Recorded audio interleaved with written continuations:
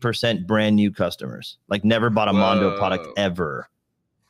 That's insane. That's you awesome. know, and so it was a big day for us to, like, you know, notice that, wow, I guess the demand is there and bigger than we thought it was, bigger than we hoped it could be, frankly.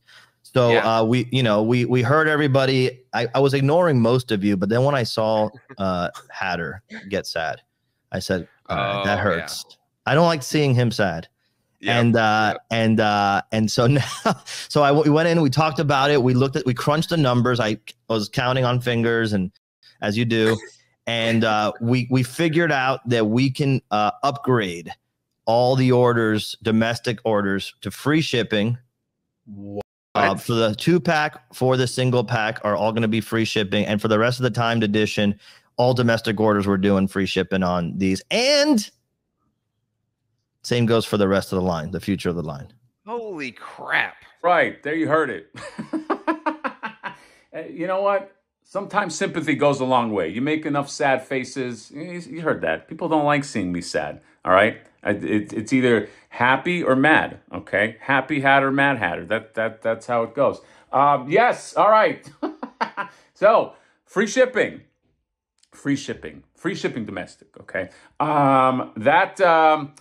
Here's what I know. For some, that's not going to mean anything, okay? They might have just been out anyway. For others, that was the decision maker. Let's face it, you're paying $200 already. Another $31 kind of hurts. You know what I mean? Like, you want to, like, you start rationalizing for a long, because I knew for the longest time this thing is going to cost $200, okay? That's a hefty price. But then you get that other extra thing, and like, no. So, you know, it's... It had to be. No, it didn't have to be done. The line is doing well. So if you go to GDL, that's where that video is from, where they announced that Geek Dad Life. Peter from Mondo came on, who again he's not the head of the beast. Okay, he cannot make these decisions. Okay, but he can go to the powers that be, and he can try to get things done. If you watch that video, they did mention that the sales did really well that first day. I think he said 50% of the sales were like new acquisition customers, which is huge. You always want new customers for something like this, for new customers to come in, because then that helps keep these things alive. Okay, old customers are great, new customers always better. Okay, and because of that, they had enough wiggle room that, they could offer free shipping. Now, can that happen every time? No. Well, it's going to happen he mentioned, for the Ghostbusters line. Just in general, can you go to other places and just demand free shipping, get free shipping? No. But I do want to mention that you should always speak up. You should always have your voices heard in a respectful way, okay? And that's one... where it just collectively, I think, hit everybody wrong. You know what I mean? Like, because I think a lot of us were already planning, okay, $200, this is what it's going to cost. But then when we saw like 30, what was it, 31, 32, whatever it was, we're like, you know what I mean? And then, because when I made that last video, I hadn't even put in my cart. And then other people had mentioned what it cost, and I pinned one of the comments. I was like, you should definitely mention it. People mentioned it on the forums. People were very, very vocal about it. And I think that it's like a perfect confluence of vocal about the shipping, plus the line is doing well, or this figure's doing well, that the powers that be heard it, okay? Those guys were able to take it up the chain to the people that count the money, because nobody likes to give money back, okay? Nobody likes to do that. But there you go. So again, for some of you, this might mean they were kind of teeter-tottering on the fence. This might mean you go in. Some of you might not go in, and that's okay too. So that's great. And I do love that feedback matters. And I do love, because if nobody complained, if nobody said anything, they wouldn't just be like, yeah, free shipping, why not? So it does, again, in a respectful way, it does help to have your voices heard, and also that there is support for this line, okay? The other thing I do want to say, lots of feedback, lots of talk back on that other video, which is what I wanted. I wanted that video. I wanted people to chime in.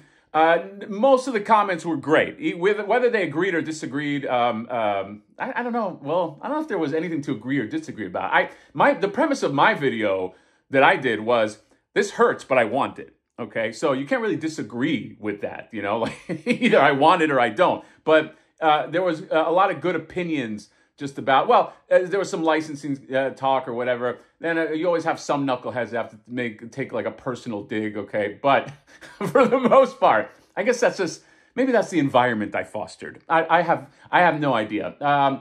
This is a unique channel. Yeah, I do want to say something that did come up a few times, the comparison to Super 7 and licensing.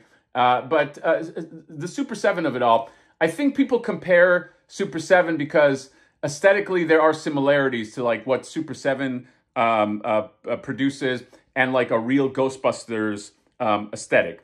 The problem is with the comparison is the real Ghostbusters is its own thing, okay? So until Super 7 makes the real Ghostbusters, you can't compare it. You can't say if Super 7 made it, it would be $55. You don't know that. In fact, somebody had reminded me that Brian Flynn did he did one of these interviews and they were talking about like licenses that you would love and this and that or that you want to get. And he had mentioned that Real Ghostbusters is one that a lot of people want, but it's very difficult. And I know why it's very difficult. Licensing plays a big part of it, okay? I have a buddy who's actually, for the longest time, trying to get a license for a toy from, I'm not going to blow up a spot, but it was a popular movie from the 90s, okay?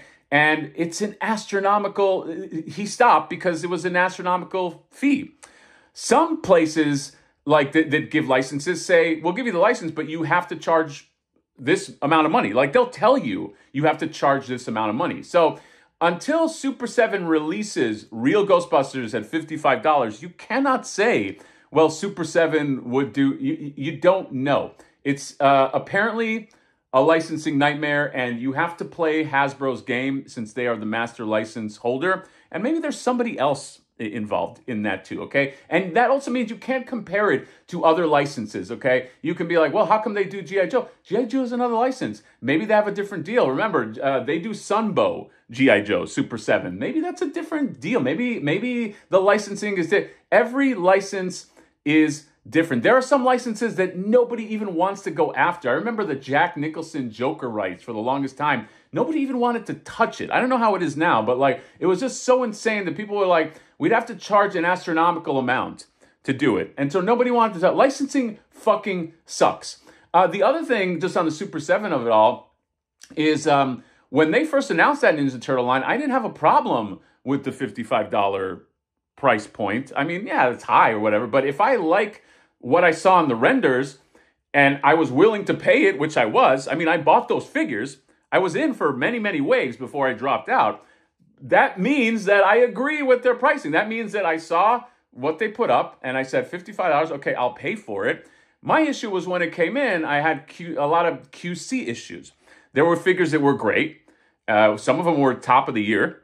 And then there were figures like that April O'Neil, which was not, I'm sorry, it was not a $55 figure when I got it in hand. So quality in hand does, that's another thing that you have to consider, okay? If what I pay for, well, for example, that Punker Don and that Gorilla, I didn't say anything about the price when I reviewed them. I was just like, these are great. This is back to form, okay? So I don't have an issue if the thing comes in hand and it's worth the price. But you better believe that when this Peter Venkman comes in, it's going to be heavily scrutinized. Now, the reason I'm a little more confident is because I've seen Mondo output, and it's usually beautiful. And when it's not, they'll usually replace it. They'll send you like a, like the Rogue Head, the new Rogue Head I got. I don't know if you, where the fuck is it? I don't know where I put it. That's how mixed up I am. But I'll do a review. I think Johnny did one, the replacement Rogue Head. It's beautiful. So that's it. It's not an apples or oranges type of thing. Okay, you can't, that's a license that, other than the Diamond figures that was like from 25 years ago or 20 years ago that they did of the Real Ghostbusters, which I don't like, And again, I don't know what the licensing was back then. It's just tough to say, here's what this person would charge. And also it's tough to say, hey, keep the same energy when you do this. I do keep the same energy when I review a Super 7 figure if I like it. I paid $55 for the Punker Don. It came in. I loved it. And that's it. That's it. That's that energy. Now, I don't want this to become a habit. I hate that. And one more thing. I'm sorry. There's one more thing. I'm not editing this either. The He-Man. So Mondo's also doing 1/12 scale He-Man 2000X figures. Okay. And they had mentioned that those are going to be not as pricey as the Ghostbuster figures. So that should show you right there that there's some other factor that caused those figures to be high. Okay. Because why would He-Man figures, which seem like they'd be more complicated than Ghostbusters figures. Ghostbusters, it's at least the bodies, simple kind of like aesthetic. Why would a He-Man figure be less? It goes to show you that there are licensing rights that you do have to account for. So if you brought the choice to me right now and you said, hey, you could either not have a real Ghostbuster figure, or if we do make this, they're going to have to cost $100. I would just say yes, because that's what I want. And that's all I could go by is what I want. So get it if you want. My plan is to put them next to like the TMNT Ninja Turtles by NECA, because I think they're going to go great together. And that's it. So free shipping that you get now for the Ghostbusters. I love it. Okay, and again, I don't think it's like the kind of thing where it's like every time if there's something and we bitch about it, we're going to get it. But it does feel good sometimes to, have your voices be heard. You guys, okay? Not me. My voice is heard automatically because I post it online. But like to really go out there on the forums and everything and just, if there's something, say it, speak up. And again, support the things you want to support, because that's the other piece of this. A lot of people apparently came out for Peter Venkman. I say apparently because I don't have those numbers, okay? If they want to open their books, have me audit them, I'm open to do that. But until then, that's all. So that's all I wanted to say. Just again, part 2, Ghostbusters part 2, and free shipping, everybody, domestic shipping, and and for the rest of the line. Enjoy your Ghostbusters if you're in. Bye-bye.